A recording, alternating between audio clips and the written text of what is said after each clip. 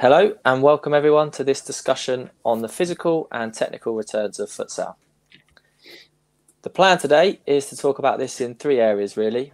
They'll all interconnect as the discussion unfolds, I'm sure, but essentially we're going to look at the constraints of futsal, so the rules, the environment it's played in and such like, and then link to that what technical and predominantly physical returns you get as a result of these constraints. And then that'll take us into the coaching skills that you need in order to identify these outcomes, and then in order to help the players as individuals from there. Discussing this today, we're fortunate to have a range of experience across the panel. My name's Ian Parks. I'll be hosting. I'm an FA Youth Coach Developer with a responsibility for supporting clubs and coaches who use futsal as part of their academy programs. We've got Mike Skubala from a futsal perspective, who is the head coach of the England national futsal team. From a football perspective, we've got Paul McGuinness, another FA coach developer with great experience supporting some of Manchester United's brightest talents through their youth.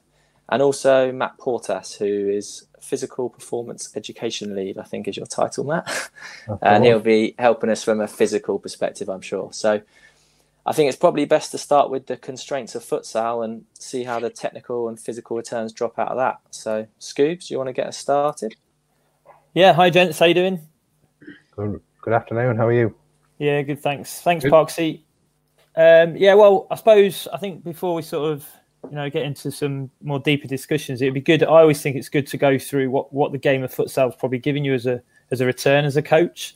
And sometimes it looks quite fluid, it looks quite messy.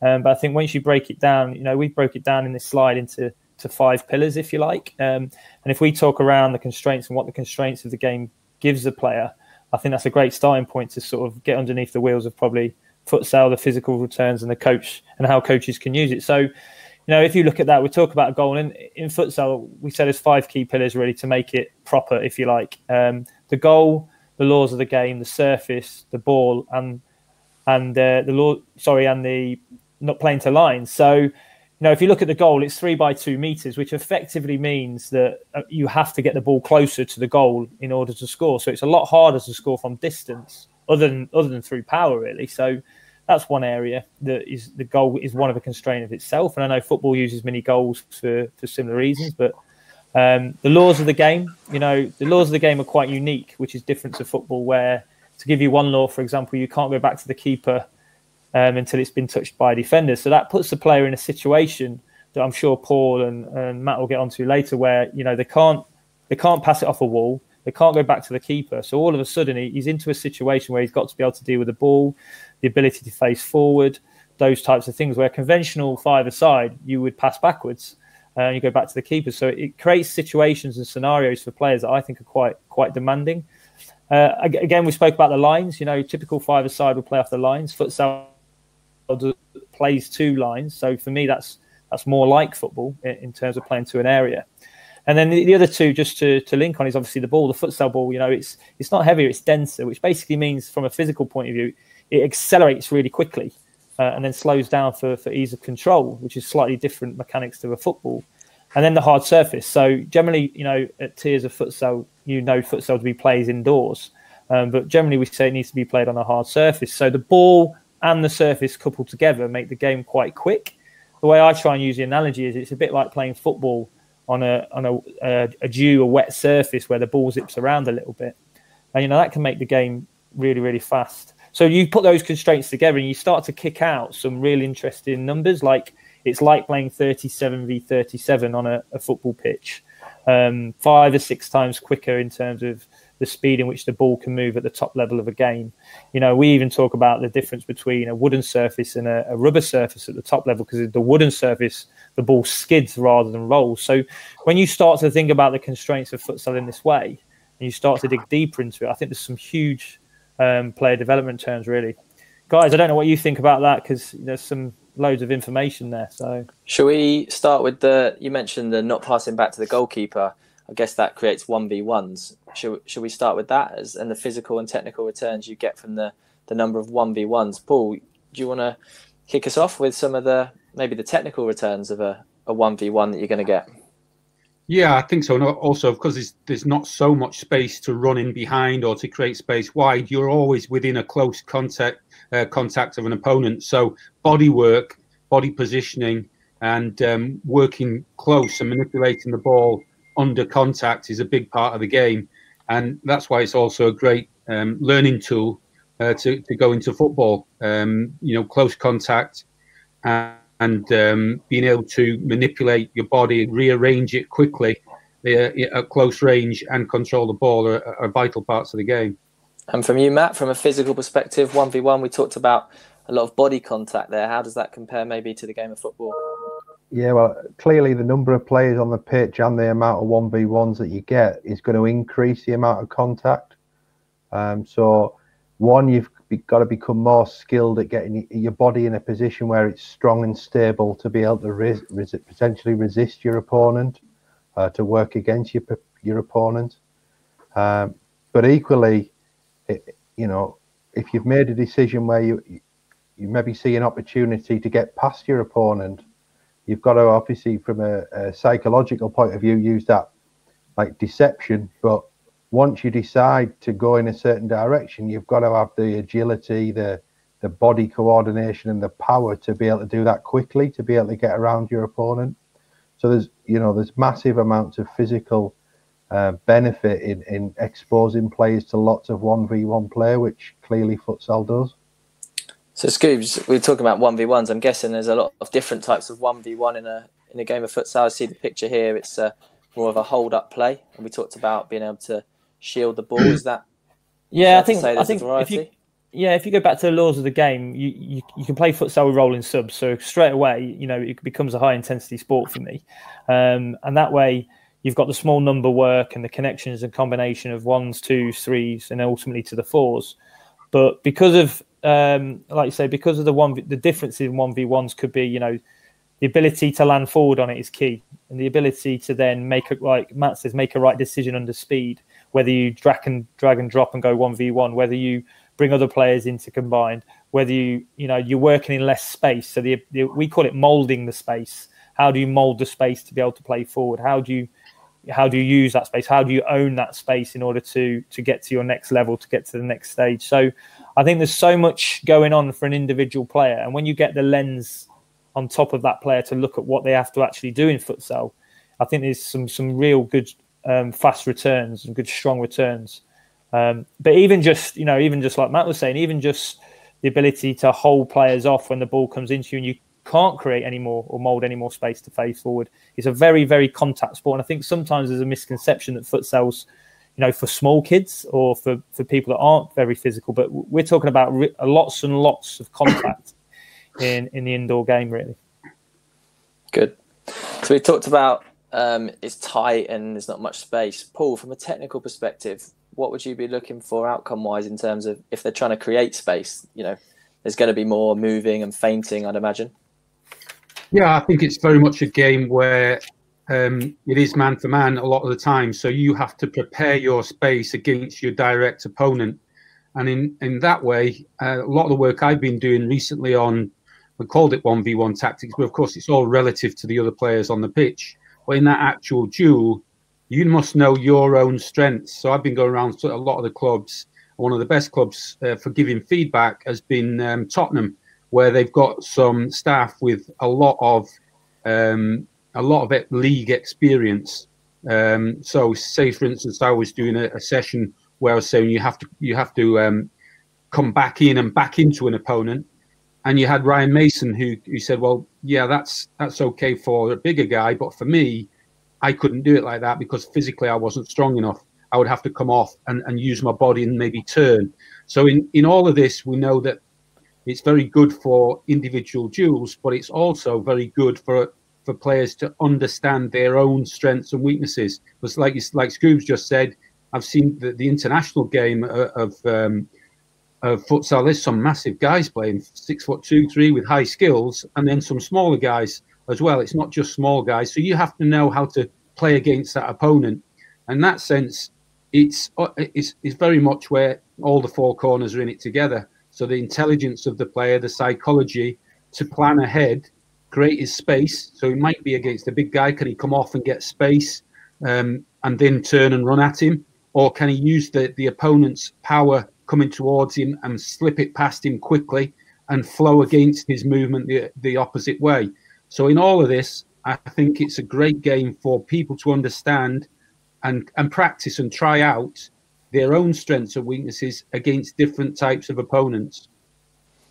Because I guess futsal, there's a lot of interchanging positions, rotations and what have you. So players are going to be finding themselves in different areas of the pitch. So therefore exposed to different 1v1s that way. Is that fair to say? Yeah, I think that if you go through the foundation to youth development to professional development, I think there's a similar model in futsal as the football. At a younger age, the kids would play a lot more in all positions, rotate, move, get on the ball in loads of different ways, as Paul said. Try and outwit your opposite man, try and outwit your opposite pair. A lot of paired work, a lot of threes work in combination plays. And then as you get to an older and more performance area, they become what I call 80-20. So you become more sort of position specific and there's more specificity around the role. So, futsal could give a number 9 a lot of good traits in football if we played in them as what we call the pivot or the top man, because the way you use your body, the way you roll, the way you try and get on it. So I think there's lots of interchanging of positions because of the nature of the game, the speed of the game. So you have to, fill spaces to get on the ball. You have to then try and penetrate in behind. You have to combine to get all the stuff that we see in football. But then actually there is different traits that you need in futsal as well. So like Paul was saying, you might be a player that is quick and can get around the place. So you'd be more likely to play on the wing. If you're a good receiver and passer and you can move the ball like a number 4, you're probably more likely to be a defender or a fixer or a backman for us. But actually, you still need the other bits. You still need the physical bits to roll out of things. You still need the bits to have good passes through lines. So I think it just really gives players instant, quick feedback of whether they can do it or not, or whether they have the potential of doing it or not. I think one thing that's interesting there, when I go around the clubs, talking about playing different footballers in different futsal positions. So because there's no offsides in futsal, people have often naturally, they play their number 9, their striker up as the target player in a futsal game. But actually you challenge them to say, what if you played your number 10 in that position and play behind their deepest player, their backman, if you like? So then you can get different returns there. And then you're moving off on, is it horizontal, side to side, as well as forwards and backwards? Because I think that's something that we see a lot in futsal, isn't it? There's more side-to-side movement that you can encourage to get into spaces, whereas a lot of football sometimes at young ages is in straight lines. Matt, from your perspective physically, we've talked there's going to be a lot of change in direction to create this space. What does that mean for accelerations and decelerations? Yeah, well, clearly, because of the area size that you're playing in, the number of players, the speed of the game, you're going to get a lot more opportunity to practice accelerating and decelerating because the space is tighter. You're probably not going to see players hitting top speed, but they're going to hit lots more accels, decels within a game of futsal. So the implications of that are twofold, really. One is you are going to become more skilled and practiced at breaking and changing direction in response to a stimulus. So that stimulus being your direct opponent or the movement of the opposition or of one of your teammates. But the more exposed you get to that in a kind of the random way that you will get within a futsal game, the more skilled and efficient your body will be becoming in that. That then, in a football point of view, transfers across to those tight spaces that we need players to play in sometimes, particularly in and around the penalty area at both ends of the field, where, again, space is congested. There might be an individual battle you've got to win, but ultimately the movement will be accelerating, braking and changing direction in a tight space. So you're developing the players' agility and you're developing their capability to do that, so building their body's capability, but you're also making the body more efficient in that sort of movement because it learns how to do it. Brilliant. Yeah, I think, personally, just to add to Matt there, I think it's like for the foundation phase, Matt, I don't know if you agree, it's a bit like playing a different sport if you're a kid, where you're having the indoor sort of approach. So we talk about kids should play basketball, kids should play handball. I agree with all playing different sports, but actually if a kid was playing futsal as well as football, the physical returns and the agility side of things that they'll be getting, would be, you know, growing that strength in their body in relation to a football stimulus is quite important. I think is what you could get as well from that age group. What do you think about that, Matt? No, I absolutely agree with that. I think that's a really, really important point to make. The other thing that came to my mind as well that you talked about earlier, Mike, was about the surface. And I think that has a really important part to play in the physical development of players. The hard surface allows, again, potentially more adaptation in terms of power production. Because it's a hard surface, you're able to spring off that surface more.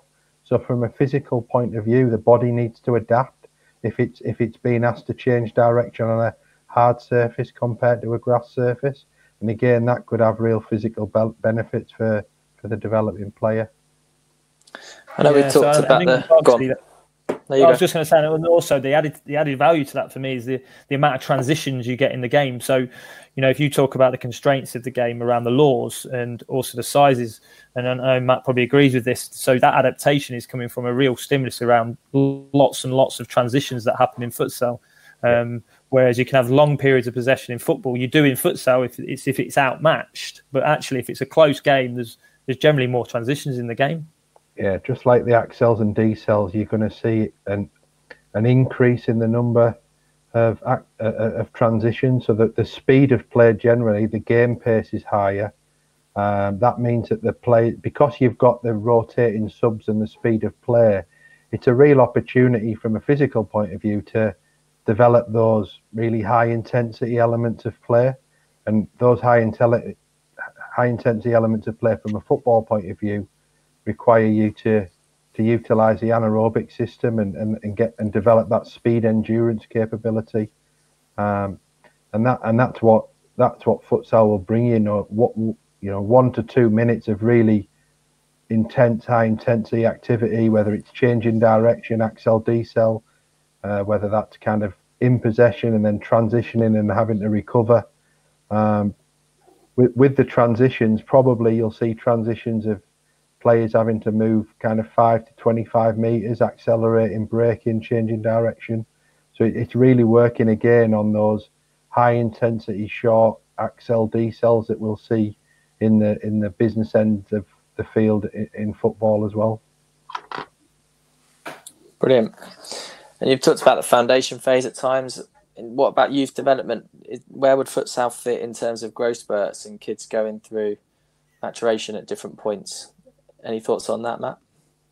Yeah, well, I think similar to the football program, really. It may be that we need to think about where individuals are at. Particularly the youth phase is a real challenging one, as we know, because you could have some kids who are biologically in the same age group to play football, but their bodies biologically are maybe 3 or 4 years apart, and that means that they require different programs to help them to continue develop their football education.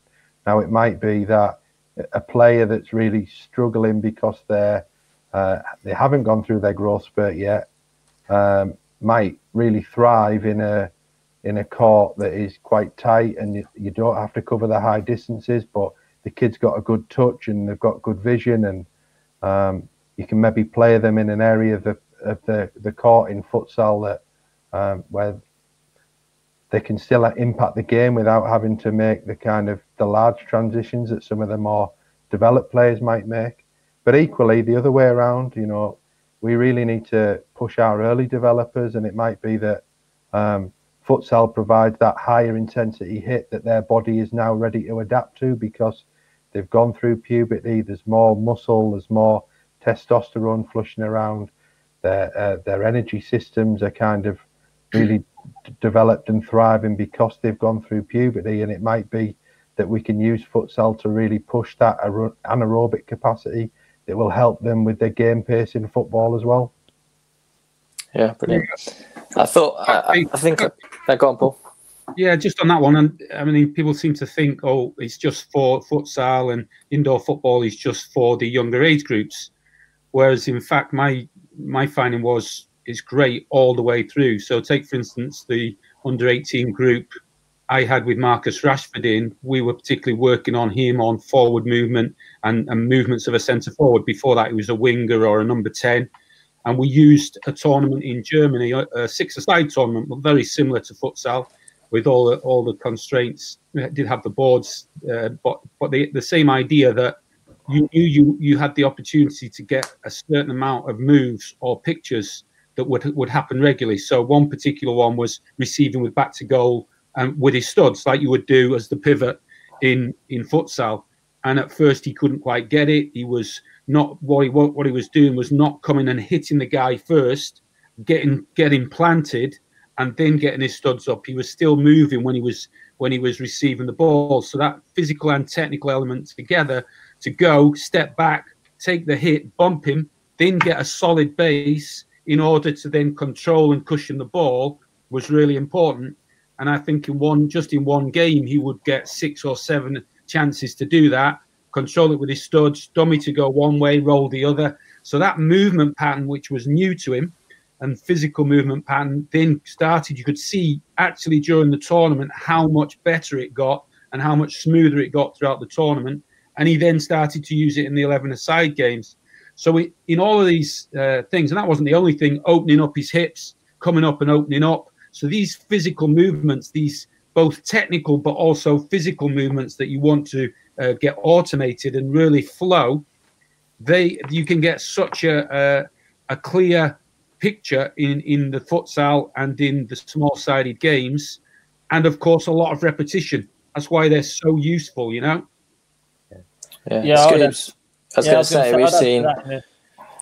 Go on, sorry, Pox. I was just going to bring you in and say we've seen examples, haven't we, in the England program of players coming in at kind of 14, 15 and using futsal alongside their football to go on to do some good things. Yeah, I think it's slowly changing. And some of the younger players, I think, because of the digital age, see more futsal online and across the world. And obviously other players that have grown up on it that probably aspiring footballers, if you like, some of the world-class players. But I think linking back to Paul's point, for me, it gives really clear, quick feedback to an individual player. And I think the reason for that is, like we've talked about the physical element, but if you were to, in the youth development phase, you're working on being a high pressing team and you go indoors and you high press, if you get that tactical action wrong, you pretty much can be punished. So some of the challenges we've had sometimes with some good level footballers coming in might be that they might be good at pressing, but they get the detail wrong that Paul's talking about in terms of tactics. They get opened up and it can be a goal within 4 seconds. So the responsibility, the ownership of the 9 out of possession as well as in possession, it gives you so quick feedback. And actually players go, woof, this puts me in that, not pressure cooker. I want to call it a pressure cooker, but it's not really pressure. It's more about the responsibility of the real detail and technical detail and tactical detail that improves players. And I think at the youth development phase, that's when they start needing that little bit more. Yeah. I think so, Parksy, as well. Exactly what Scoobs is saying. It's very clear. There's in the 11-a-side, the ball could have gone off somewhere else, and then you missed the chance to get that learning. But it's that self-learning of a model you might have. But also you get the opportunity, because it's so intense, the players have to rotate. So they're on for 2-3 minutes, whatever, and then they come off. Now you've got a little chance as the coach to just say, that was a great little turn there. What was it that got you the turn? And he can say, well, yeah, I see it's a moving screen. He's going to get the ball there. He goes towards it. He gets the defender flowing with him, and as if he's going to intercept it, but he gets, say, it's coming to his right foot. He gets his left leg across, blocks him with that. Then he lets it run across his body, gets his arm out and blocks him across the other way. And you get that feedback very quickly. And if, say, it doesn't go quite right, you can just as easily ask them on the side, well, what happened that time? And he says, I timed it wrong, and the guy got in front. So there's a real feedback, both physically and from the perception and feel point of view, but also from the coaching point of view on the side. Yeah, and I think, I really support the point that Paul made about all the way through the program, because one of the complaints that we have sometimes about the pro development phase program, for example, is that the gap between the pace of the game at the under 18s and under 23s and senior football is huge. Now, if we expose players to playing futsal and the speed of the game here from a physical and a thinking point of view, and then the responsibilities that they have to take and the opportunities that they get to practice certain skills about beating their direct opponent at speed competitively, I think, you know, that's a really important piece that might be missing from some PDP programs. And then to take it back into the youth development stuff, I think, you know, when we talk about the kids going through their growth and things like that, often their movement skills almost regress a little bit. So their ability to change direction, to coordinate. So again, it comes back to that repetition of skill at that phase, to be able to maybe relearn some of the movements that they could do quite competently pre-puberty. And this obviously affects kids individually and differently. But some of them might need a bit of extra help to develop the skills around kind of movement and using their body and getting stable and being able to use their arms and coordinate everything so that they're holding their opponent off. All of those things, the more you practice it, the better the body gets at it in terms of skill development. So from an efficiency point of view, we become better at doing it. But also the body doesn't like to fatigue. So the more that we practice this stuff at high speed, the fitter the body becomes to learn how to adapt to that, because it doesn't like to get fatigued and damaged.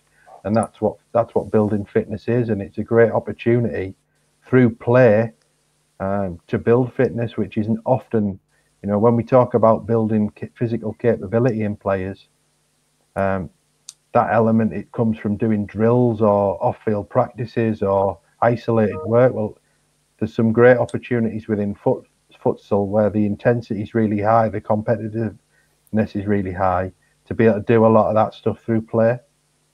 I think the interesting thing there for me is like, there is opportunity to get players off, but at times in futsal, you could be right under the cosh, and for 3 or 4 minutes, you're working at on average of 90% of your heart rate max while you're on, as Matt says.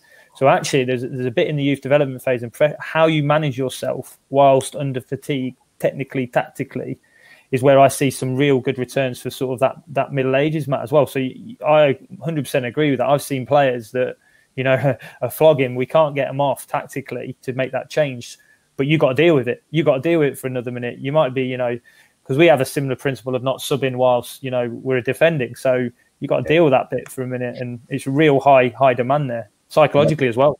The learning then comes in. Well, I can't do that anymore. I can't close that space anymore because I've gone physically, but I still need to do something to stop this lot getting through and help my teammates out, because there's only a small number of on the court. So it also teaches that, well, when I am fatigued, how am I still useful to the team when I can't do what I would normally. So if you've been on, situation, Paul, like you've been on for 3 minutes, you're absolutely fatigued, you're a top player, you've got to get back. You haven't got a choice, because if you don't get back, you're a 4v3 and it can result in a goal. So that feedback, if you don't you make that added, like you say, 20-meter run at pace to get in behind the line of the ball, you're pretty much going to concede, or you're definitely going to let a shot off. So I think it's that responsibility of things. It's interesting. Yesterday when we spoke to Max, when we said, go on then, what's some of the 3 things you said? He went, speed, intensity of futsal, like intensity of Premier League. Most coaches go to, and I think it's a bit of an anomaly, go to the soul control. We're not sure about that. And a part of that, I think they miss all the other stuff. Max, interestingly, he went to, like you say, Matt, he went to intensity. He went to speed and the replication around top level football and futsal, which was, a good link. Yeah, just for those listening to reference that, we spoke to Max Kilman, a player who's twin tracked. He picked futsal up at about 14, 15 years old when he dropped out of the pro academy. You'll be able to find that on YouTube if you want to listen to that Q&A with him.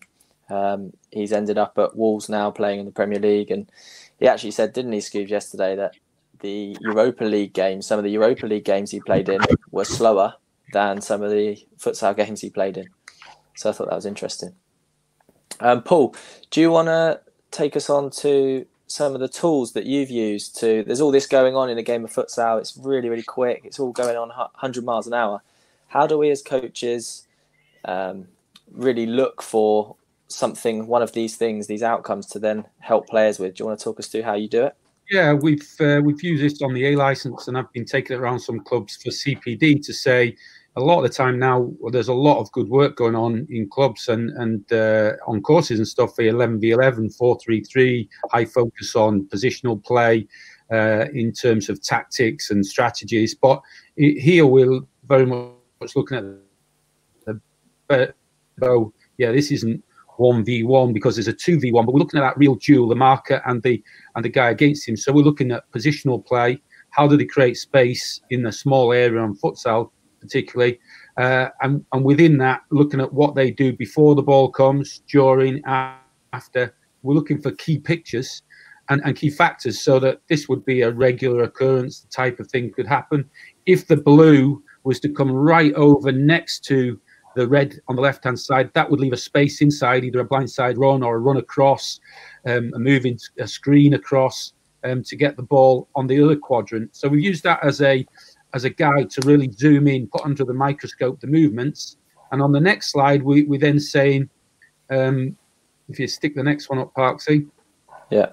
Yeah, the next one, we say, well, now for the physical aspect, we really got to zoom in right from head to the toe, and we've got to have real detail. And that's difficult because you can't look at everything at once. You've got to check one point out at a time. You have to apologise for my rough stick, man, but it does the job. And I think it says everybody can do that as well. Let's have a little look at it. Look at the head first, because the head will tell you a lot of things. If he's not looking around, his feet are not likely to follow in the right way. So they've got to know beforehand what they're doing. You'll be looking at the arms. Do they get their arm across the guy as they go past him? Do they maybe block them off with the arm? Do they use their hips? Do they open up quickly? Do they get the thigh across the player to block their run or to shield the ball? And what's the footwork like? Is it side stepping? Is it crossover steps? Is it backwards quickly? How often are they squared? Do they get quickly over the ground? If they got a solid base? There's so many things to look at, but this is a nice way to zoom in and put it all under the microscope. And then you start to see, if you look and you get best practice by looking at all the top players, you start to see. And of course, it's different for different types of body shape. And so it might be a big, tall guy or a smaller guy. How do they use their strengths against their opponent? And it's a way of really zooming in so that you've got the tools then to go and coach and give really the right information. And you'll find a lot of that then. I like to use the idea of the body's a complex system.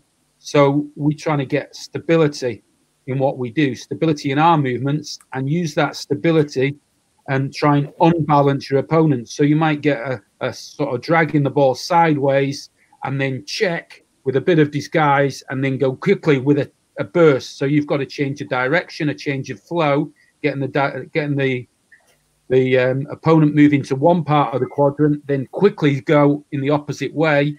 And that happens all the time in futsal. If he chases you quickly, you might do a stop turn, get your arm across him, and like Pete Sturgis uses it as an analogy, the revolving door, to then revolve and spin out, get your leg back across him and use your body. So you're looking at all these ways within this quadrant to get a good idea of what's the coaching point you need. Yeah. Do you know I think sorry, Parks, I was going to say, just to link back to futsal, mate, like we work in like perception phase quite a lot in coaching. We talk about perception action or perception decision action. And what Paul's mentioning there, when we're talking about pressing, we're talking about the pressing triggers being, look at the eyes, look at the hips first. As you approach that player with speed, you need as many triggers as you can because the game's so quick. And if you're giving off those, if your hips are close to the game, we pretty much can go and attack passing lines quicker. So everything links in terms of the four corners because you're doing things at real high intensity, real high speed. And then the other thing, that the slide before, which Paul was talking about, the before, during and after, one thing for me is if you can't prepare your space before and you can assess what's going on and you can get yourself half a meter to face forward, you're not going to do well in the game. The action, the during bit, the technical bit that people sort of hone in on quite a lot, I think is key. But actually, I think the before and the after bits are really key with a real focus on before in possession. How you get on it is absolutely vital. and changes of speed is part of that as well, and direction. Yeah, just on that again, it all links. You can't just divorce, and that's why it's so important. You have the ball cues, you have the game. It's got to be game scenarios to get the best physical movements. There needs to be a perception and action coupling. So, of course, you'll get gains from doing ladders and things through cones, but the real gains, I think, are from doing something where it's linked to an actual game. So in that sense, like Scoobs is saying, you want to prepare that space, but then it's the timing when your passer gets his head up, you've got eye contact. Now do you reveal the pass? You reveal the picture you want. So that's a quick burst, maybe off your man to drop off or to open up. And that reveals that communication then with your body language shows where you need the pass, and the speed of the footwork, the quality of it is going to make that pass work. Because that's the great thing about futsal. The distances between the attacker and defender are so small. It's just like, say, Firmino around the box playing in Salah. The distance is so small, so the time of the movement he reveals and the speed of the pass, the accuracy is going to kill the opposition. So it's the quality of the movements that are vital, and the timing. Massively. And, this perceptual thing is huge. And, another benefit of playing a game that is played at such speed is that your decision making and the action linked to that, you become more effective at making those decisions more quickly, so that when you go back into the football environment, you can almost ramp up the intensity at which you're playing at because you've adapted to that. But I think from the physical point of view, Paul and I have talked and worked on the A license in the past around this. This is a real great opportunity for the football coach. And if you are in an environment where you've also got a fitness coach or a physical specialist with you as well, this 1v1 stuff is a great way of those coaches collaborating to help the player. Because when Paul's talking about, well, once you've made the decision, do you spin off? Do you drop deep? What position do you put your hips in? Where do you put your arm to hold the player off? How do you gain stability? How do you deceive? But then when you're ready to go, you move powerfully. Well, we can work together to kind of make sure that the player has got the physical capabilities to underpin some of those things that are really essential in those 1v1 battles. I think another key point here as well that sometimes people don't recognise is you're going from real tension and power production in your body and your movements to sprinting and so on, and the body contact where you've got to be tense against someone, you've got to hit them. Yeah. But in order to control the ball in football or futsal, your body has to relax. So you're going from tension to hit and hold the guy off to then just cushioning it with a very light touch. So you have to be relaxed, the body. And this is another great advantages of futsal. And because in football, you might have quite a longer time between contacts with the ball, is that you're learning to have the real physical hard contact and tension in your body, but then also relax quickly. So from going, say, out of possession work to into possession work, relaxing the body is, and of course, to do that, you have to relax the mind. Your mind's got to be relaxed in a sense, or absorbed in all of this. So that's the other good thing. Kids don't want to be stopped all the time from playing. So the non-stop play absorbs you both physically and mentally. There's a flow to you mentally, but there's also a physical flow to the game that gets you used to getting up and down in that intense way. And you're trying to cut out all the distractions. There's not much noise. A lot of the coaching comes, I know Scoops will be giving them different bits on the side, the high level, but a lot of the coaching comes from playing the game and then afterwards in the little breaks, I'm sure. Yeah. And also, the more you practice those things, Paul, the more skilled your body becomes at releasing that tension more quickly. So the more you're familiar with them situations, the more your body learns when to use the muscle and when to use the physical force, but also it helps it to relax more quickly. So the more often you do that, the better you can focus on your touch and the more finesse elements of manipulating the ball as well. Yeah, we talk about, it's interesting because I was just listening to both, and we actually talk about managing contact in the game. So at the high level, we talk about how you manage your self-contact. So, there's different elements to this physical arm, this physical bit, like how do you use your body to kill your opposite man's speed? So one of the biggest things you can do into people getting in behind you is that, well, how do you stop their acceleration? And then you can run with them. So sometimes you'll see actions in futsal that, and they're not fouls, but they're physical. It's how you use your body in the best way. And that can be a shock sometimes to new people coming into futsal of a high level, because they've all of a sudden got all this set piece contact. They've got all this, they're in possession of the ball, they lay it off, and there's a body right in front of them or killing their speed. So it just gives you all that close contact combat stuff that you have to work out physically, I think. Yeah, Scooch, you're spot on there, because I think we're probably still lagging slightly behind in this country compared to how they've interpreted the rules of football abroad. We were still allowing some tackles, and probably still do at times, that other countries wouldn't. So they've probably had a head start in using the body. I think this is a real opportunity to use your body as a barrier, to get in line between the ball and the man, and to be able to use that contact. Like you say, it's a sort of blocking off. You're blocking his space off.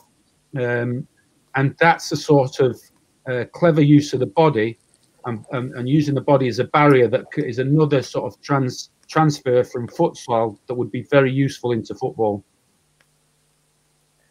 Yeah, so we do like screen runs, blocked runs, blocks. At the high level, when you transfer it into it becomes a lot more tactical, and you start adding those elements, which you could become different. But then when you look back at look back at the football game in the end third, I always think it's like two 18-yard boxes having a punch-up together. So when the 11-a-side puts two 18-yard boxes together and a 5v5, you've got all those different elements.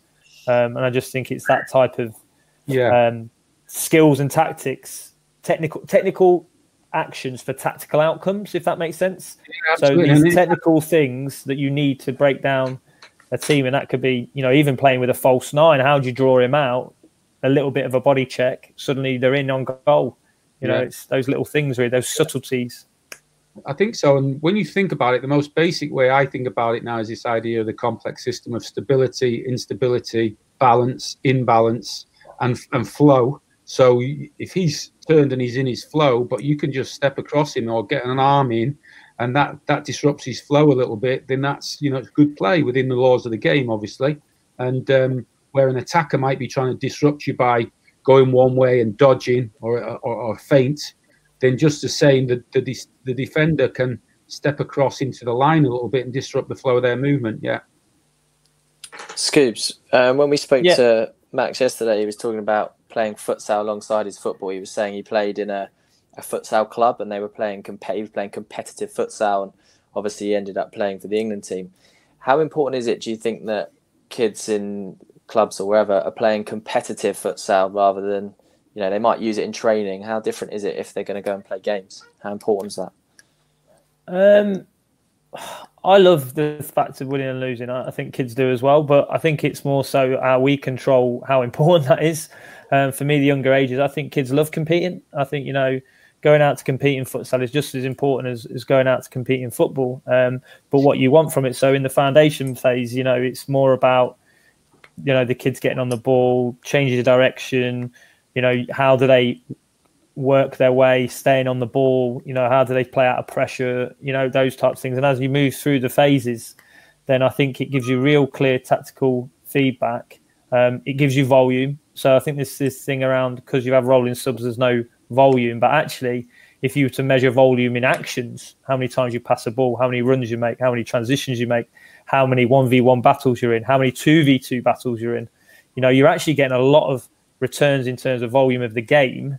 And then you can have a rest and recover, if you like, and go again at high intensity. So I think there's loads of different sort of reasons. And I think having 2 goals and winning and having it as important adds to that responsibility and ownership. Whereas if you do it just in training, there's not that, well, we're doing it for training, but there's no outcome, there's no game, it doesn't matter. As soon as you put winning and losing, I think it's not key, but I think it adds to that little bit of spice, I don't know about what Paul, the other guys think about that. Yeah, absolutely. there's massive returns in terms of technical and tactical games. I remember the first time we went over to Germany and played. You think you're going over to play a 5-a-side or a 6-a-side, and they were so much more aware tactically than we were. It took us 3 years, and we actually got to the we won the final in the third year because we understood a lot more, even to the extent of keeping the ball to play it down so you got the last shot. All these type of things that are vital in understanding it. And what's great about it is you're playing in a tournament. Say you're playing 3 games in a day, the 3 games the next day or 4. And they make a mistake in one of the group games, so they shoot too soon. It hits someone and they counter-attack away and you get beat in the last second, the last second of the game. So you get back in the dressing room and you're like, well, bloody hell, and they were like, the next game is like, we're not letting that happen again, So then there's that control. And of course, it's the physical. The big thing then is, of course, you're tired. So it's the mental control when you're tired. Is a big thing, and taking the time so they would get the last shot. That type of thing was great. And again, it's all under the physical. It's all mixed, because when you're tired, you make more mistakes, and so all of that comes into it. Yeah. But also the competitiveness. You increase competitiveness, and the intensity of play goes up, and that's a really important factor from a physical point of view. So if you really want the players to adapt, to be able to develop those powerful actions, the intensity of movement, the speed of the accelerations, the speed of the change of directions, the amount of force that they put into holding people off, that will all go up if the competitiveness is there. Yeah, I think that's key. It's not about the winning; it's about the process of trying to win. I think that's what it brings out. We. But at the top level, we call it scenario training. I don't know if that's the right term. I'm sure football does the same, and I've done it when I've done football bits. But we train in 4-minute blocks, high intensity, and there's a scenario on that. We obviously do tactical and technical stuff, but it could be, for instance, Matt, it could be for 4 minutes we're going to play 4 versus 5 power play. You got to see it out. We'll have tactics, but you've got to see the situation out. And like Paul says, you could be, and many a time we've been in a situation where. Germany in September, we think we're there, and then all of a sudden, there's a shot coming in and you're dead, and you think the game's over, but the clock stops as well. So the laws of the game. So you look up and there's 20 seconds on the clock, and you're under the cosh. That could be another 4 shots you've got to deal with. When in a rolling cock situation, it doesn't happen so much. So that's when you get the physical management, the body management, the tactical stuff. You don't want to change on a set piece because if you change with 30 seconds to go. So there's just so much going on in there that I think can transfer into the bigger game, if you like, the 11v11. Yeah, one thing we've not mentioned yet is the physical, the constraints, how they affect the goalkeeping. So definitely the transfer from futsal to football goalkeeping. There's some great physical returns and reaction to saves, but also the specific techniques from angles, shots, and so on. So you see someone like. David De Gea, definitely, he has some of those sort of techniques that futsal goalkeepers would use. So again, it would be definitely beneficial, I think.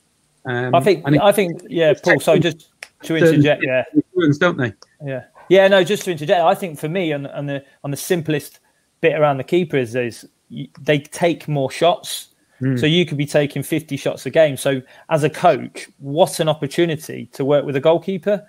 Whether I don't know, I'm not an expert in goalkeeping coaching and what that looks like and the transferable skills. And I know there's some that our keepers would do certain things. And we really want our keepers to be really good with their feet because sometimes we ask them to come out and play and they'll even have to accelerate out with the ball. So they could be the first transition phase in the game. But I think especially the foundation phase, what an opportunity to coach a young keeper when they're probably going to get 40, 50 shots a game. Are they getting that amount of shots? So, I always say for the keepers, Paul, it's the same game, different classroom. Yeah, absolutely. Guys, I'm conscious of time, but I think we've probably got time to wrap it up. It'd be a good question around the so what. So we've talked quite a bit about futsal. Where does this fit for those trying to fit this into their football practices? Paul, what would be the key things you'd say to take, and what would your training sessions look like as a result of these conversations? For me, I would be looking to play once a week, a session pretty much with all age groups, and I would have a block in the middle of the season, I would change all the seasons so that, particularly in December and January, I would have tournaments all through that season, all that part. And that in that, each bit, there'd be certain technical gains that you'd be looking for with the 10s, 11s, 12s maybe. And then, the next, it steps up because they've got certain moves already automated. Now it becomes more things you can add in, now more. And when they get to 18 and so on, it's just getting to a higher and higher level. So I would have all of those in. I think you would see massive returns because once you would go outside again, you would see the skills that have been developed there and the physical capabilities. They would just roll off into the next part of the season for the outdoor game and the 11-a-side. And I definitely believe both futsal and indoor football are a block of games, because you can go away to a tournament and do it, but you don't really know what you're doing. And the lessons are best learned when you go year after year and you have at least 3 tournaments in a row. You have 3 tournaments inside a month or 6 weeks, 4 weeks, then you'll learn rapidly from it. You do one tournament, it can be just sort of lost a little bit until you do it again the next time. And it's not seen as seriously as a learning tool then. If it is seen there, then you have everybody joined in. You have your analyst, you have your, obviously if you're in the pro clubs, you'd have your analyst, your fitness guy, all looking through that lens of the quadrant with the coach. And then you'd be identifying strengths and weaknesses for each player. And he would be developing his whole strategy for outplaying different opponents. Yeah. I was just thinking with the tournament stuff, that's got to have a physical effect if you're playing. How often were you playing, Paul? How many times a day, or how many days in a row? Yeah, I think you can play maybe 3 times a day. Depends on the length of the games. I think you can have a tournament over a weekend. That's normally how it's done when you go to these tournaments abroad. We played in this tournament, under-19 tournament in it was unbelievable, in Stuttgart. Mercedes-Benz sponsored it. You've got it's live on German TV. You had 4 foreign teams, 4 teams from Germany. They had it's actual football crowd with big, massive flags. It was incredible atmosphere. And then, like you say, the gameplay, they start to get used to that atmosphere. And you imagine 6,000. It was like a running track, indoor running track with 6,000 there. So that's like, I would imagine that the atmosphere would be equivalent to 30,000 outside, because it's all so close in. Now, if we're building that up over time with regional tournaments and so on, it can only benefit the players in every way, all 4 corners, psychologically, technically, physically. That would be my sort of dream scenario, yeah. And Matt, from a physical perspective, playing a number of games in a day or a number of games over a number of days? Yeah, well, I mean, a big element of the physical development of the player is exposure to games and teaching the body to play and then play again. And in different formats as well. So whether that's 11v11 futsal, whether that's in a tournament, so you've got maybe shorter games that become more often. It's helping, if it's done correctly, it's helping the body to adapt, to get used to playing more regularly. So, again, thinking about what it might look like at the end game for some of these elite players. Some of them are playing 70 plus games a season over, maybe 70 to 80 games in 12 months. So they've got to get used to playing regularly and recovering and then playing again. And so that needs to be part of their development and education program as well. That's something you're aware of, Scoobs, when you take teams away for tournaments? Yeah, I think, like we talk about the recovery strategies a lot. So if we're talking about the top level, we're playing 2-3 games in 4 days, high intensity. Some of the players will be playing, real time, sort of up to 30 minutes, which is a lot of time because the clock stops. So you're talking, some games last 85 minutes. So we're not talking, they might play 30 minutes, but they're playing 30 minutes of high intensity 30 minutes, with stimulus, like Matt pointed out to earlier. That's a hard shift. And then you go again the next day. So you've got to recover. And I think it helps build definitely physical robustness and that repetitive, being able to train and play day after day, and like Matt says, some of our lads' breaking strength is really good, and that's come from about playing the game.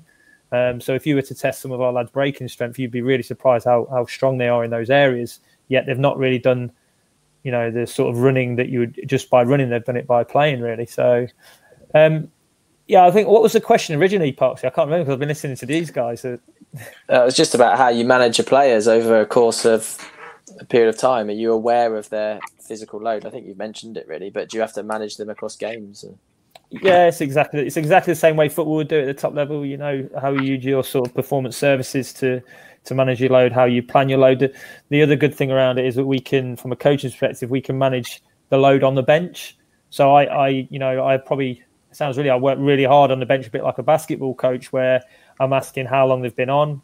I know their cliff. I know when players are getting tired. So one of our testings we do, similar to football, I also want to know how quickly they recover. So I know, Parksy, you took about 6 minutes to recover. However, I had other players that could do the same as you and take about 30 seconds to recover. So I knew I could get. It's just, you didn't know that, Parksy, did you? So no, I probably did. I knew because I was like, yeah. So, but I mean, you sort of at the highest level, you have all that input around the physical bit as well, because you want to get. It sounds like you want to get your players back on court who can do certain jobs for you. So if you're losing the game, you need to get your players on court that you think are going to go and get that goal back. If you're winning the game, you need to get your players on court and then rest them. And you've even got the management, well, we've got 12 minutes left. I know you can do 2 stints, but I know it takes you 6 minutes to recover. How am I going to manage you and help you through that game? Because you're not going to last 12. You're going to die. So there's all those elements. Just to flip back to, I think, the question before, part A, was about how would you put it into a football program? And there's 3 key pillars for me. It links to both the guys, and Paul especially, is properly embed it.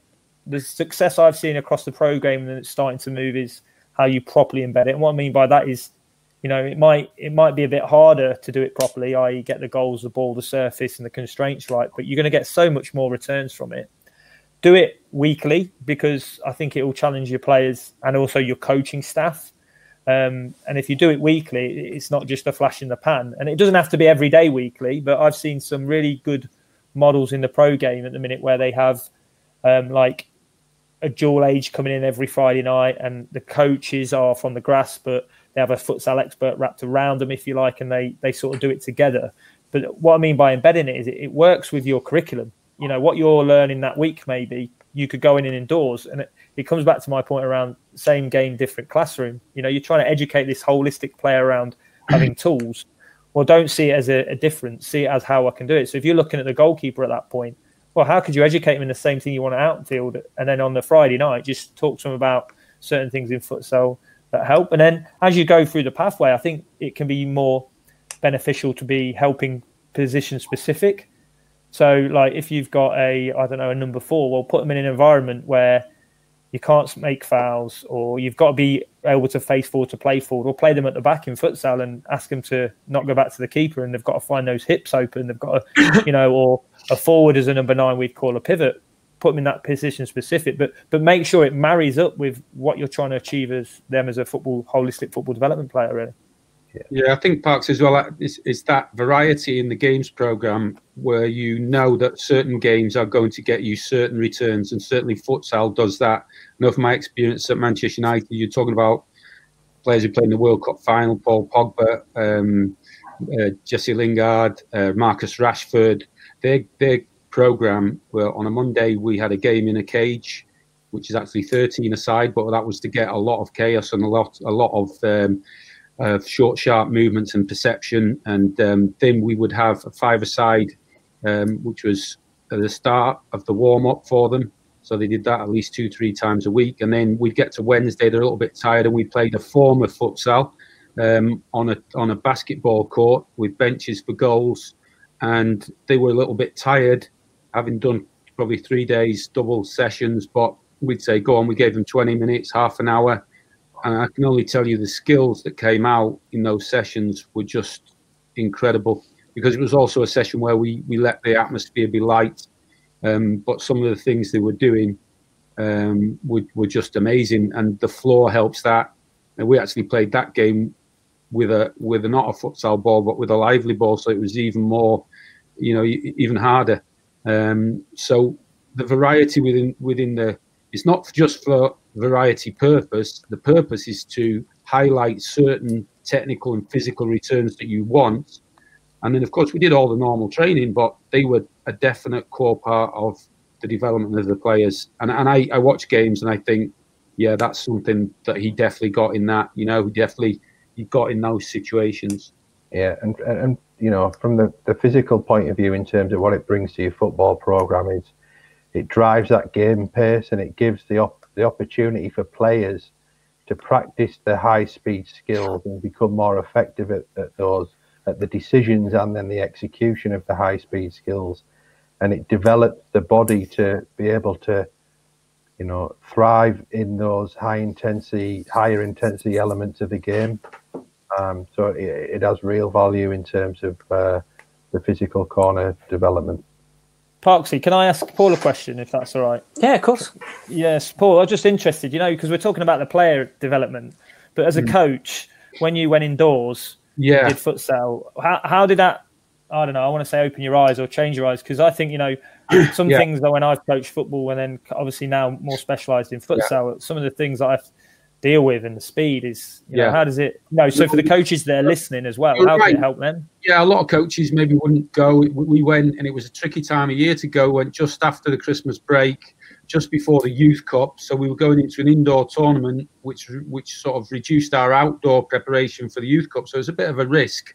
But I thought the gains were going to be more. Now, little did I know how much the gains were going to be for me as a coach. I mean, after the first day of the first tournament, we were in the bar just having a drink, and it was like a kaleidoscope going round my head, and like a snake from Jungle Book, you know, your eyes going like this. I was like, oh my God, there were so many things to think about that we weren't good at, that we had to learn about that game, and that they were so much better than us. So then we went away. We actually I met a guy there from Schalke who's produced so many top players at Schalke, and he was talking and saying, well, it's a game of no mistakes, you know. In that sense, you have to be really perfect in everything that you're doing. And we started to learn. The next year we got to the semi-final, but I also had a very sort of humbling experience where Nicky Buck was with us, and we were in a position where we could lose a game 1-0 and still go through. And I never ever experienced this. In all, you know, it was always like, well, we've got to win. And you know, it's like if you chase the goalkeeper, if you're goal behind, you press them, then that's a very difficult position to be in, isn't it? In indoor football, so they've got an extra man effectively. So we were also playing Grasshoppers of Zurich, who only needed to win 1-0, and they scored. We said, well, we'll just back off to the halfway line, just keep it tight. You know, we can lose 1-0, but we're trying to win. You know. But we're not going to press them. But they scored just before half time, and I hadn't been in this position before, you know, in a sense. So we thought, well, we'll just stay, you know.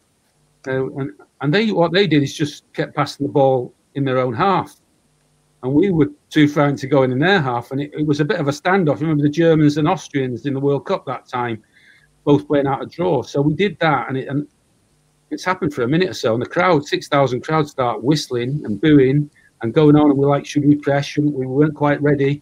And then we pressed, and they nearly scored, and it was like the whole crowd's whistling. We went through on a draw. We both went through on a draw, and it was the worst feeling I've ever had as a coach, you know, thinking we've gone against all our principles here.